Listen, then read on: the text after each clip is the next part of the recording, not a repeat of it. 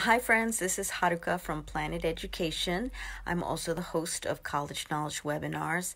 Today is April 7th, 2020. In California, we are starting week 4 of sheltering in place. It's this new normal where everybody is at home and it seems like everything has changed.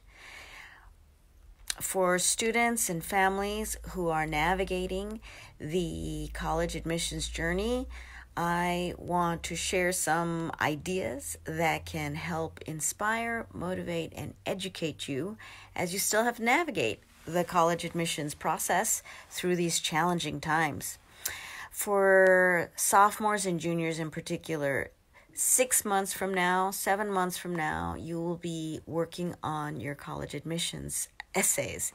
And one of them will be an opportunity to share some obstacles that you have faced recently. And I can tell you there are going to be a lot of people who are going to write about how this COVID-19 epidemic changed their lives and so on and so forth. But wait a second, what are you going to write about? Admissions counselors are not going to want to hear yet another sob story. So you're going to have to come up with some insightful and positive essays that don't sound like a sob story. So good thing is I have some ideas for you. So listen up. If you are interested in any of the STEM majors, if you had been interested in things like biology or chemistry up until this point, maybe this epidemic has inspired you to dig a little bit deeper. Because I think in science there is biology, chemistry, but go deeper. Cellular, molecular, microbiology, even epidemiology. If this has sparked that interest in you, you can write about how that happened. Maybe you're interested in diseases, whether it's asthma, diabetes, cardiovascular disease. We know that COVID-19 affects those populations more severely. So that's another idea. How about technology and engineering, right? So many students are interested in that. This epidemic has created a lot of opportunities for, design. If you're interested in biology and possibly biomedical engineering, think of vaccine devices, vaccines, biomedical devices, ventilators. Now we see extreme engineering taking place where 3D printers are used to create supplemental parts for ventilators. We see testing kits being developed. We see kits that need to be developed faster with results, producing results for patients and their families and doctors. This has all become possible just because of this epidemic. Maybe you're interested in civil engineering. We see that, even months ago, we saw that in China, it took 10 days to build a hospital. And that's happening now in places like New York and even things like temporary morgues I'm reading about. But from a civil engineering perspective, you can explore those areas. For students who are interested in math or data science or statistics, never have we ever seen so much access to data, right? We see the cases of those people infected, the number of deaths. We see the information, the data sliced and diced by date and location from a macro perspective to a smaller perspective, right? International, national, state, by county, etc. And this is a great way to see how data science is in action. I still think that there's a lot of room for more slicing and dicing because I don't see so much about as much about demographics or socioeconomic status.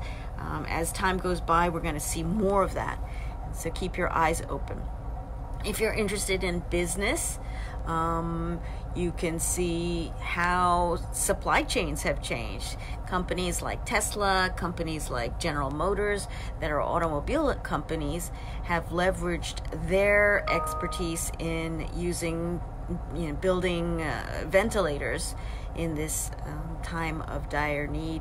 Even clothing companies like The Gap and smaller companies as well, are shifting gears so that they can produce personal protective equipment for our nurses and health professionals. Obviously, the biggest one is if you're interested in the health professions, doctors, nurses, ER professionals, and public health. I think that's kind of been a field that not many people had thought about, but we realize that with an epidemic like this, public health is huge.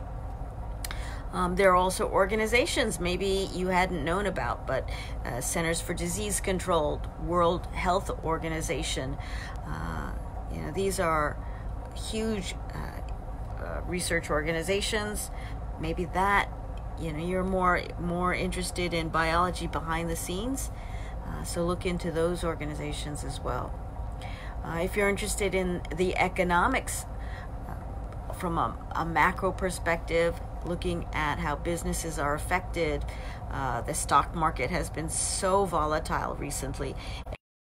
It's an announcement, things go up, things go down, and the pundits are expecting a worldwide recession.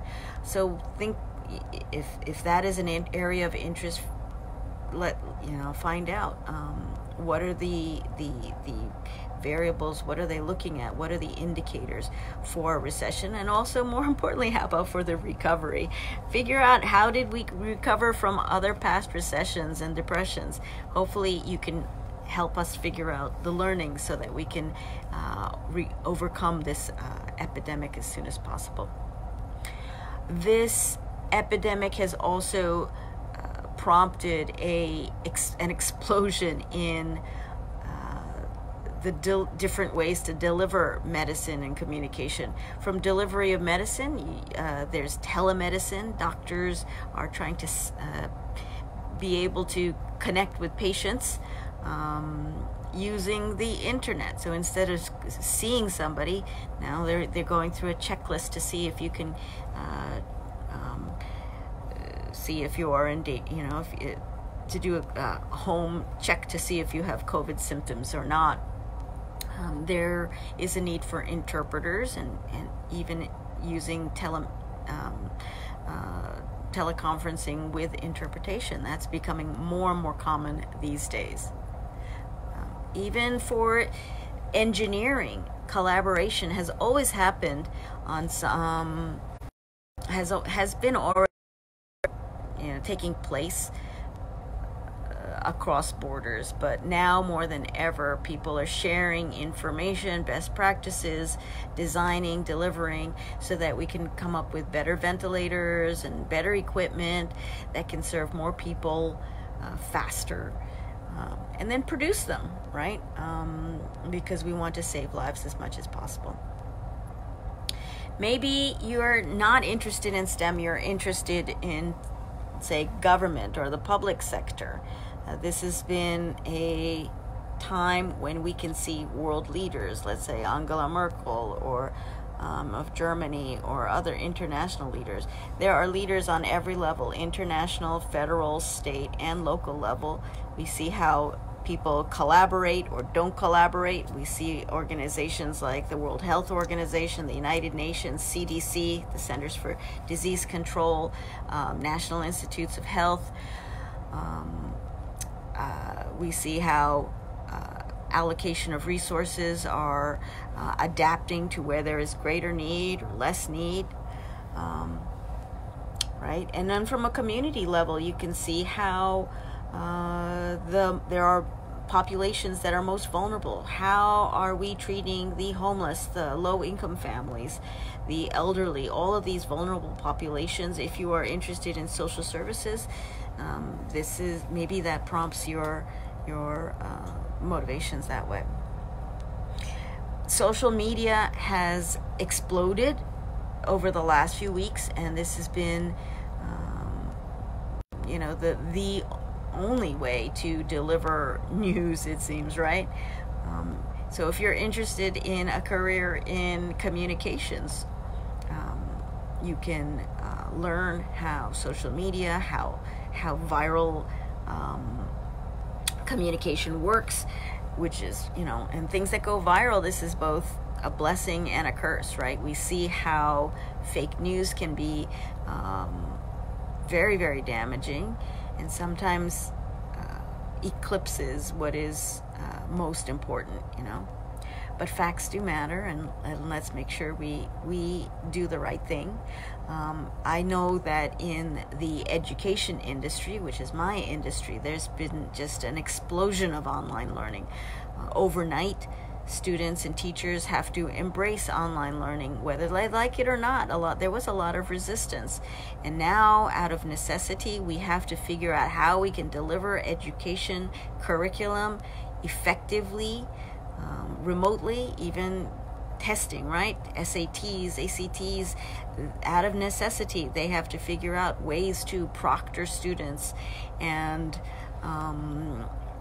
create testing environments that can still be reliable and valid for their students and the industry.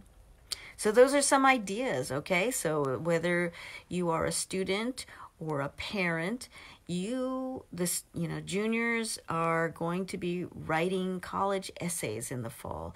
And so when that time comes, I want you to be very thoughtful and mindful and proactive and positive, coming up with ideas of how your future major was prompted or evolved as a result of this epidemic. Hope that helps. You can come to my College Knowledge webinars on Thursdays at 4 o'clock. If you want Pacific time, if you want to get more inspiration, I encourage you to do that. And the spring series is $250. That's with a $150 coupon code for this period that we're all going through. So take a look at my website, planeteducation.com. I'll put the link on my website, on this Facebook page as well, and hope that you can stay safe, and we'll see you soon. Bye-bye.